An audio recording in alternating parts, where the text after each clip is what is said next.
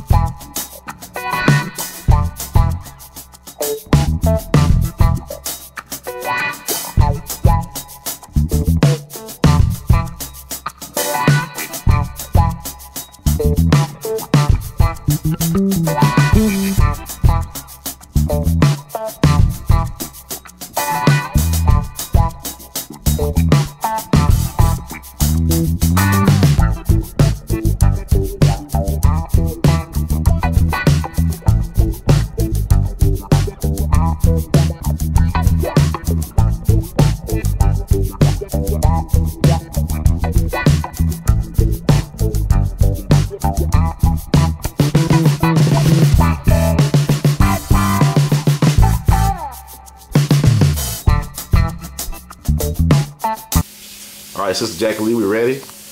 I want to ask you, like, how did you meet Larry Lee? Oh my God! Back in '71. Okay. I was in college. Well, I was beginning, college, and I met him at the club. What's that club? Peyton Plains Club. Okay. He had just got through with Jimmy, and moved back to Memphis, and so I met him at a club. The Peyton Plains Club, He didn't know me, I didn't know him, but he knew Calvin Graham, the saxophone player. And Calvin introduced him to me. I was a young girl, real young, didn't know anything. And he was a little bit older than I was. And that's what I liked about it. So we met at a club. What type of impression did he make on you when you first met him at the club? Well, I saw this big, nice-looking man, and I'm not color-struck, but I just saw this big, nice-looking man. And he picked up this guitar, and he looked over there and winked at me. And I said, just like that. So he started playing. I said, what kind of music is that? And Calvin said, it's psychedelic music. I said, what is that? And he was singing the music as he was playing on his guitar, analyzing himself, as he played guitar, he would, make the same sound with his mouth. So I guess it's like psychedelic music. Okay. And like, when was y'all first date? Do you recall? Can you recall the first date? I say about 4 months after I met him. The first date was about 4 months. We went to the Starlight Review, and Al was on the, on salary. Al Okay. Green, I'm sorry. All right. So anyway, Larry took me there, and Al was on the stage with these shorts and long boots. And he said, how do you like him? I said, he's cool. He said, how you like the way he dressed? I said, well, that's the new thing now. It's like back in the 70s. So he said, I'll be right back. I'm going to talk to him. I think I want to play with him. I said, well, that's cool. And so when he came back, and he told me, he said, well, I'm gonna start playing with him. Do you want to travel with me? I said, no, because I was younger than he was. I said, I would have to ask my dad everything that I do. So when he met Larry and saw that Larry was a, well-raised gentleman, he told me it was okay to go, travel with him. And we traveled, had babies, traveled, had babies. See, y'all was in love. Y'all was very much in love. Very much in love. So I'm gonna ask you, when you first saw him, you knew that he was gonna be somebody that's gonna play an important part in your life, or you didn't know that until the? I didn't know that. When did you know that he was gonna be that person? Well, downtown Memphis, he took me downtown Memphis to this movie, and when we came out of the movie, it was like about 8 o'clock that night, and it was a jewelry store downtown. And he said, come on, I'm going to show you some jewelry. I want to buy you a ring. I said, okay, good. So I was looking at the ring. He said, pick out the ring that you want. I said, oh, that's a pretty diamond. He said, sure is. He said, but I want to marry you. I said, you can't marry me. You know, I'm in school. You can't marry me right now. So when he said that I'm going to marry you, I thought about it. I said, oh, I like him. You know, and here come the flowers and the roses and the candy and the traveling with Al. I mean, he had threw out the red carpet for me. He really did. And I never met a man like him before, you know, never. So I just fell in love with him. So what was like his greatest trait, you think, his greatest personality trait, in your opinion? Himself. Himself. His love for family. Love for family? Yeah, he loved his family. I mean, not being selfish. I didn't mean to say it like that. You know, he was a family man, you know. And he took care of himself and he took care of his family. But trying to be like somebody else, no, that wasn't him. There's no like a stereotype for musicians of being like reckless or happy-go-lucky and carefree and not responsible. So Larry, he defied those stereotypes. Yeah. Very much so, he did. Yeah, I'm saying like he's a friend. He was a good friend with Jimi Hendrix though. We all, you know, like night and day. You know, after he had found out about Jimmy's habits with drugs, which we know that if you read the book that Jimi didn't die from a drug overdose. You know, just read the book and you'll find out the cause of his death. What book is this that people need to read? The name of that book is Jimi Hendrix Experience. Okay. How did Larry meet Jimi? I think they met at school, this college in Nashville, University of Tennessee. Okay. In Nashville. He met up with him there. And most so, Ralph Cox, what's his name? Cox, the bass player. Billy Cox. Billy Cox, yeah. He introduced Larry to Jimi, but Larry had already known Jimi before he even, you know, he introduced Larry to Jimi. Did he ever tell you about what he thought about Jimi? I mean, did he ever share with you some of his moments and memories of Jimi? He shared a lot of moments because I always would ask questions about Jimi. What type of person was he? You know, was he a funny guy? Was he a happy guy? He said Jimi was a real cool guy. I said, if I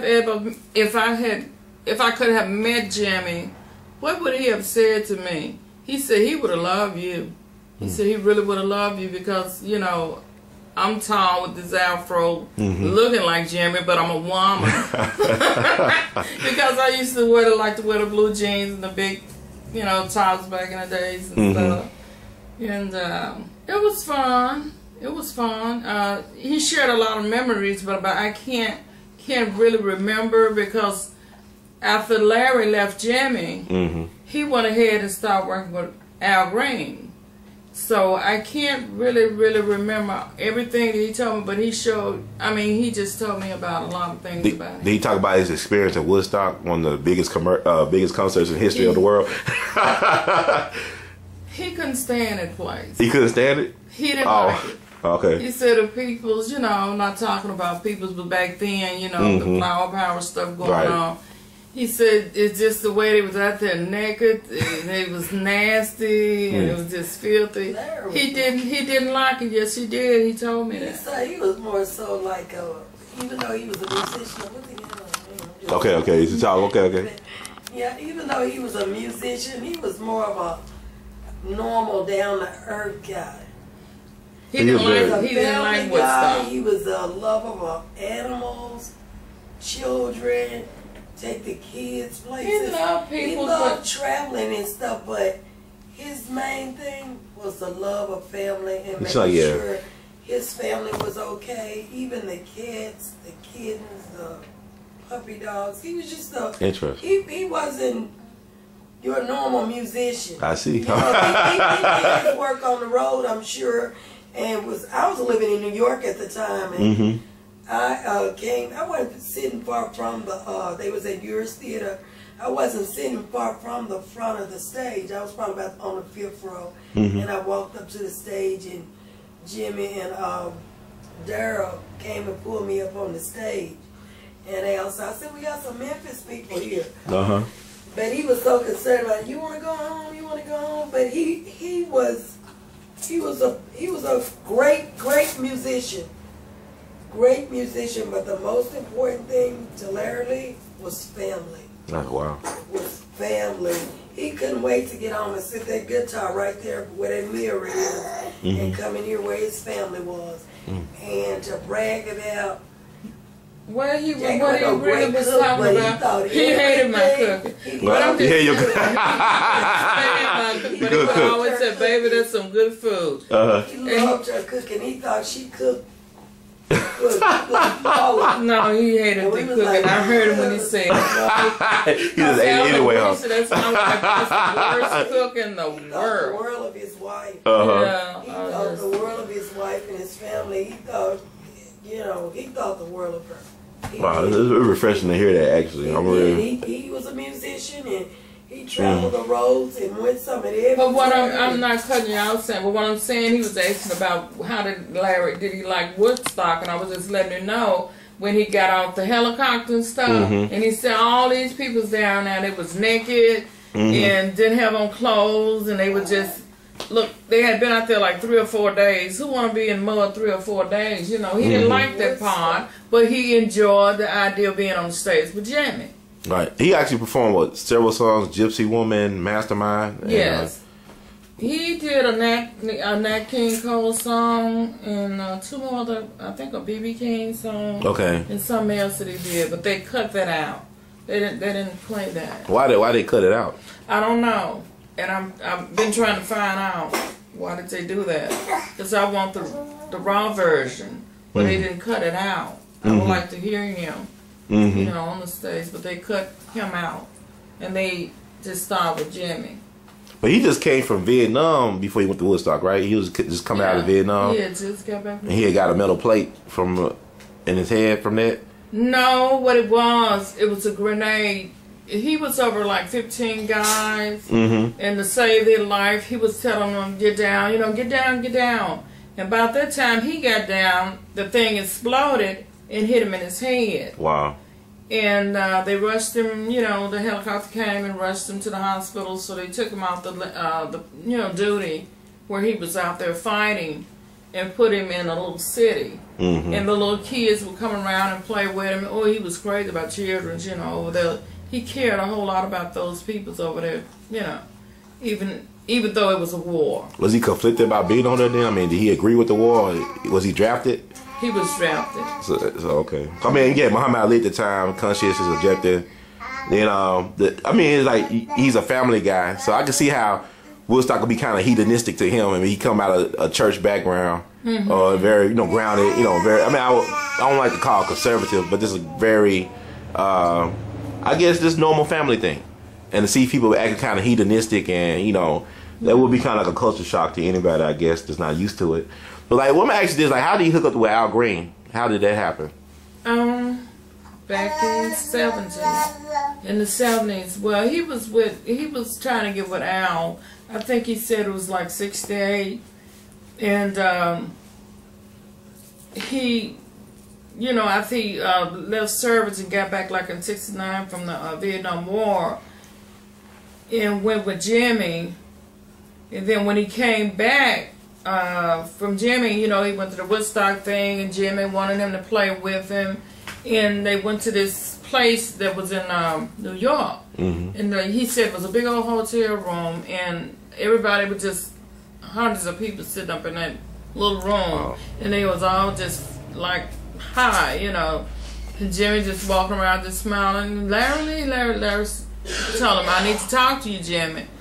And so Jimmy was kind of floating at the head, for us, what they get high for. I didn't know. I was too young. But anyway, Larry came back the next day to let him know that he wasn't going to travel or play with him anymore, that he had found somebody else that he'd rather be with. Wow. Because he didn't like the crowd that Jimmy was around. I mean, they just kept him drugged or whatever, I mean, it's kind of like, it's eerie to think about what you talk about, 'cause I think about Whitney Houston. Yeah. And all the revelations coming out now about it. And it's like the way they control artists to keep them drugged up, to control their careers. You know what I'm saying? Like the powers that be that run that industry. Music industry is very interesting. I know you got some stories about that. But I know, my understanding, did he actually give Jimi Hendrix his coat, his winter coat, to take with him to New York one time? And Jimmy was homeless for 6 weeks. The only thing he had was that winter coat. Larry never mentioned that. Okay. If he did, it probably was personal to him and just really didn't want to say that. But he never did mention that to me. I know Jimmy gave him a lot of them little, those little jackets with the shingles. He gave him 3 of those. Did he ever keep all that? Did he keep that clothes that Jimmy gave him? Yeah. They are in museums. Okay. Now, what was his response? Did he ever tell you where he was at when you heard the news that Jimmy passed away, or what his response was? Larry was at home when he heard that. He had just left that place to let Jimmy know that he wasn't going to work with him anymore. And about 3-4 days later, he found that Jimmy had died. Wow. So he just had an intuition that he knew the things ain't gonna turn out too well. He had a feeling. It was so many people. There was like 2 people that always would follow Jimmy, and Larry didn't like that feeling. He didn't like that feeling. He said it was gypsies, and he was trying to pull Jimmy out of that stuff, but Jimmy just, they kept pulling him in. They didn't like Larry because Larry was trying to save his life. Right. He saw what was happening. Anytime somebody want to destroy their life every day, like getting high for drugs and stuff, and if you got somebody that's close and they love you and they're going to try to take you away from that, and these people's pulling him back in, so I guess he must enjoy what they was doing. It's like you talk about people. When I'm reading books about Charlie Parker and Miles Davis. People talking about an addict. The addict doesn't have a personality. I mean, but it's like Jimmy had a lot of personality still left in him. Jimmy was a beautiful person, Larry said. Even when he was using drugs. Even when he was using drugs, but he didn't like seeing him, like that. Because he cared about it. That makes sense. Yeah, he did. He really didn't like it. He said something. He told me once that something happened in that ambulance. That's where they laid him back in the ambulance instead of sitting him up. When you aspirate, right? And they had been drinking a lot of wine and stuff, and they instead of them setting him up to keep the fluid, from going into his lungs, they laid him back, and so therefore he aspirated and it went. He don't think it was a murder though. I mean, he think he was murdered. I mean, I be here like his manager. Is it okay for me to say? Yeah, I mean, you can say what that my husband thought the FBI had something to do with it because he said that Jimmy had did something for the Black Panthers and they didn't like that, and so they thought Jimmy was like anti-American. He was in the Army, right? He was in 101st Airborne, right? Yeah, he was in the Army. He was very, what you call it word? Patriotic or? Patriotic. That Star Spangled Banner he did with class like Whitney Houston's national anthem. He was very patriotic, and they didn't think that way, and they just started sending gypsies to him. Gypsy, get him high, get him high. Interesting. That's what Larry said. I also heard his manager was in British intelligence or something like that. He was an intelligence officer. Or he worked with British intelligence, his manager. I think so. This little, Caucasian guy. Yeah, I think so. I mean, people like, it's funny how they tell us a story. Cause I know I read stuff about Tupac and Biggie when they got killed. You had FBI on the scene, or you talk to civil rights activists. You had FBI present when civil rights activists was getting beat up and stuff like that. Yeah, even had some FBI in the Klan committing crimes themselves. Right. So why do you think people have a hard time believing that Jimmy was murdered instead of just dying of drug overdose? Why do people think that Jimmy was murdered? Because